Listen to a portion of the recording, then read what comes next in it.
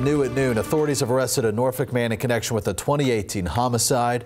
Police and the U.S. Marshals Fugitive Task Force arrested William Shahan. He was indicted by a Norfolk grand jury in the fatal shooting of 46-year-old Clifford Duty III. Well, this happened back in January of 2018, and when officers arrived at West Little Creek Road, they found Duty dead inside a home. Now, Shahan is charged with first-degree murder, robbery, and another charge. He's being held in the Norfolk City Jail without bond.